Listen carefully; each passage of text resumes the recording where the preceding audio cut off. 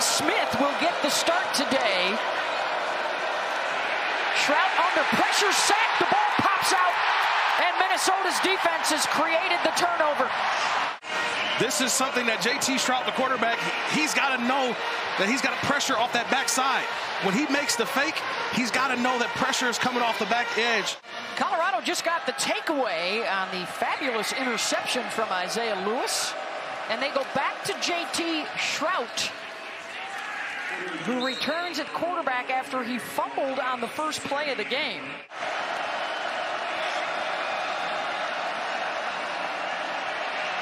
Trying to convert on third down, and Lewis will be stopped well short inside the 30.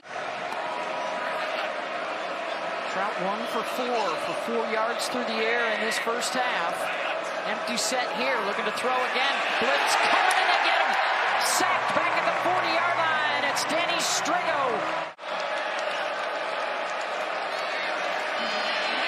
Lewis chased. Ball squirts out and then out of bounds.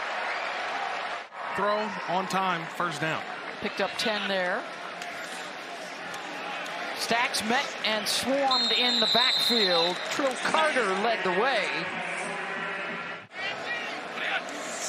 But a lot has changed since, especially for the Buffs. Deion Smith and Sorry Marin got to him. Josh McCown, my former teammate in the NFL, now his son, who's used to come to practice, is out there playing. He gets hauled down by Lorenza Surgers.